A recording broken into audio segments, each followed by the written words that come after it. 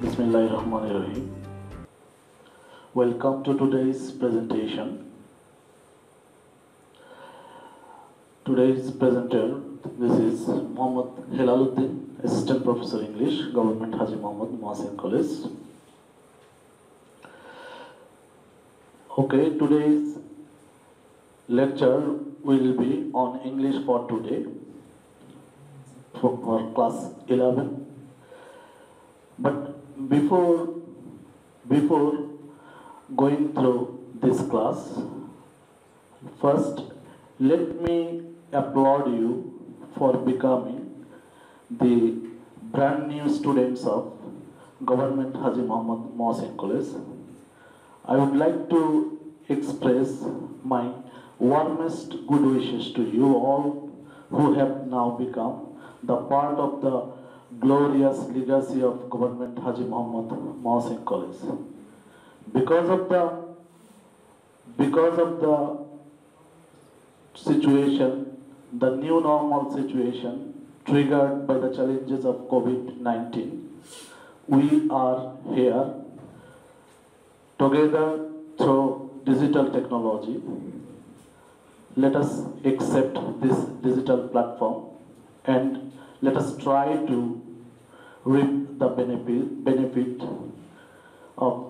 try to reap the best out of this situation. Okay, my dear students, let us start our class, textual based class. Today's class is from the very first unit, people or institutions making history, and the first lesson is the very first lesson of your English for Today book. The title is the Unforgettable History. Okay, let us move to the text. My brothers, I stand before you today with a heart overflowing with grief. You are fully aware of the events that are going on and understand their import. We have been trying to do our best to cope with the situation, and unfortunately the streets of Dhaka, Chittagong, Khulna, Rajshahi and Rangpur are awash with the blood of our brothers. The people of Bengal now want to be free. The people of Bengal now want to live, and the people of Bengal now want their rights. Dear students, this is the very fragment, the part of the historic 7th March speech delivered by Bangabandhu Sheikh Mujibur Rahman, the father of the nation. So we are now going through a classic speech in the history of the world, and this speech played a pivotal role in informing the fate of our nation, and this speech played instrumental role in which leads to our walk to freedom. So when we go through a speech, a passage, we must first understand some of the new words which we go through. So our new words in this section, we have almost three, you can say: overflowing, the word overflowing, overwhelmed, overpowering. There is a word import. Import means significance, importance, purport. And the third one is awash. Awash means flooded, saturated, bathed, wet, inundated. So if we first try to gauge the meaning from the contextual perspective, it will be easier for us to gauge the meaning. But if we fail to understand the meaning from our contextual perspective, then we should consult a good dictionary so that we can learn the meaning, appropriate meaning of these words. So now we will move to the second section, second paragraph. What have we done that was wrong? After the elections, the people of Bangladesh voted as one for me. For the Awami League, we were to sit in the National Assembly, draft a constitution for ourselves there, and build our country. The people of this land would thereby get economic, political, and cultural freedom. But it is with regret that I have to report to you today that we have passed through 23 tragic years. Bengal's history of these years is full of stories of torture inflicted on our people, of blood shed by them repeatedly. 23 years of a history of men and women in agony. So, like the first paragraph, we will search for the new words or phrases. First, as one. As one means unitedly, collectively, unanimously. Constitution. Constitution refers to a written charter, rule of established law. 3. So, regret means sorrow, agony, distress, anguish. The tragic means sad, deplorable, heartbreaking or heartrending. Agony means pain, anguish, pang, affliction. So in this case, regret and agony are synonymous. Let us move to the third section of the speech. The history of Bengal is the history of a people who have repeatedly made their highways crimson with their blood. We shed blood in 1952, even though we were the victors in the elections of 1952, we couldn't form a government then. In 1958, Ayub Khan declared martial law to enslave us for the next 10 years. In 1966, when we launched the 6-point movement, our boys were shot dead on 7th June. When after the movement of 1969, Ayub Khan fell from power and Yahya Khan assumed the reins of the government, the latter declared that he would give us a constitution and restore democracy. We listened to him then. A lot has happened since, and elections have taken place. So, it is our turn to search the new words. Crimson. The word crimson means bloody, red. Victors means winners. Enslave means subjugate, subdue, dominate, overpower. Reigns means controlling power, rule, regime. And the fifth one, restore, means regain, return, renew, revive, revivify, etc. So, we have in the 3 paragraphs, we have come across a number of new words, and we have our selection of the great speech made by Bangabandhu Sheikh Mujibur Rahman. But this speech is important as part of your question, because in your question pattern, the first question you will encounter is choosing the correct answer from the alternatives. Choosing the correct answer from the alternatives. This is the A part of question number 1. And you will have 5 questions, and each question carrying 1 mark. So 5 marks. So just I have given you just one single example. The word a wash refers to.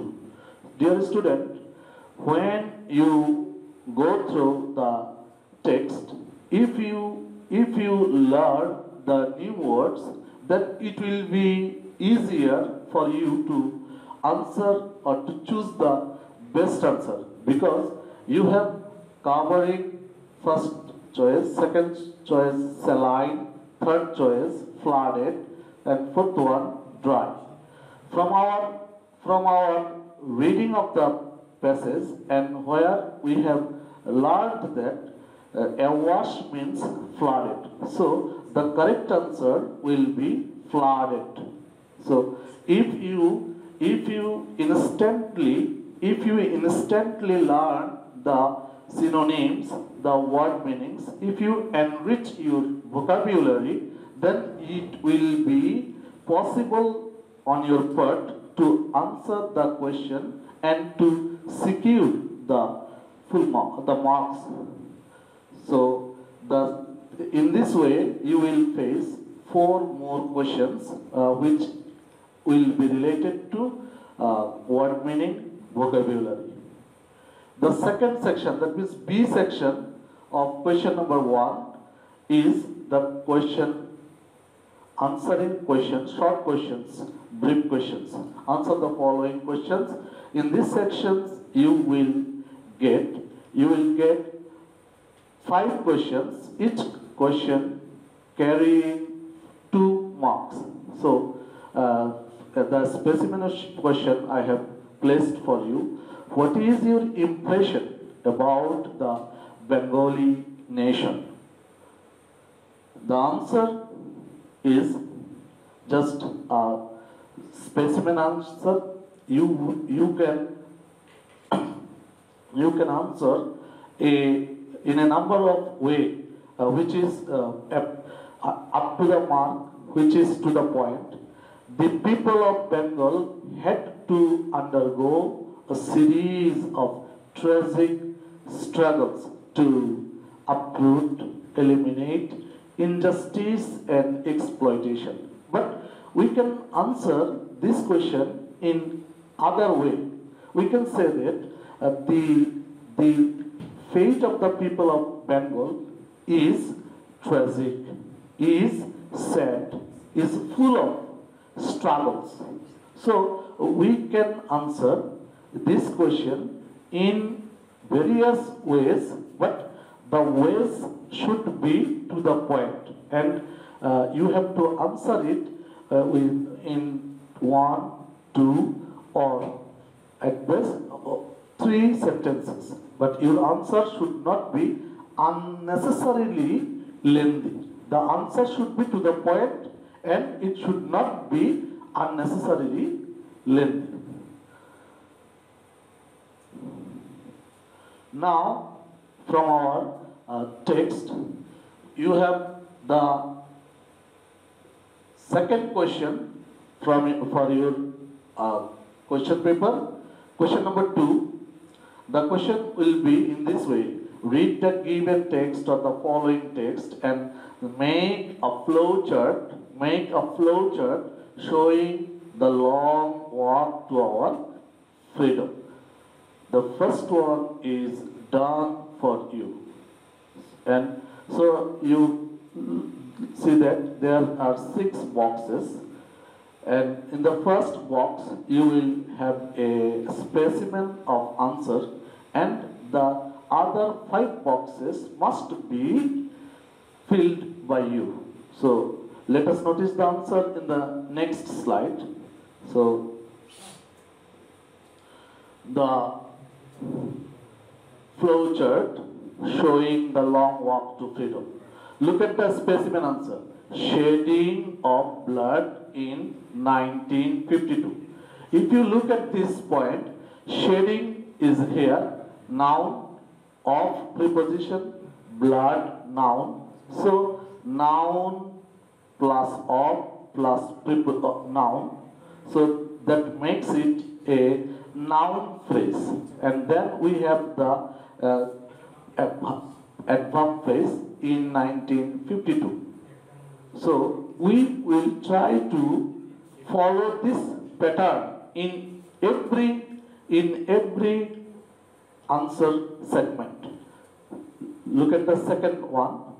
Victory in elections. So victory noun, in preposition, election noun. So it is noun phrase.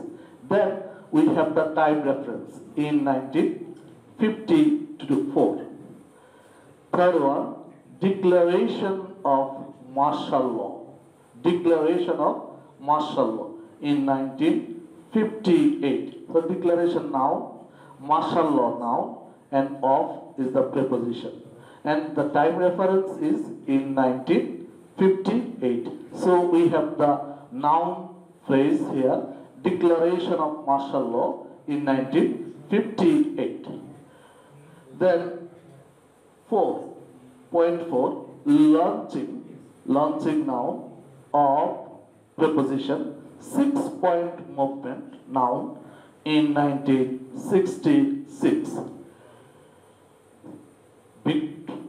Fifth point, victory in elections in 1970. And our final point, 6th point, is Declaration of Liberation in 1971. So we notice that each and every point in the flowchart has no article and there is no sentence, full sentence, or there is no auxiliary verb. So while doing a flowchart, we must remember that we must not use article, auxiliary verb, or a complete sentence. Whether we should use phrase, word, or sentence fragment to do this. Okay, so our learning outcome from our text is 2. We have found 2. Now, number 1, enriching vocabulary. We have to enrich our vocabulary so that we can have full grasp or understanding of the text which we will read. And then number 2, we have here have a grasp of flowchart, and that will help us to handle flowchart or tackle flowchart. So the second learning outcome is handling flowchart. Okay, my dear students, thank you for watching this presentation. Let we follow this lot. Our motto should be stay home, stay safe. Thank you, everyone.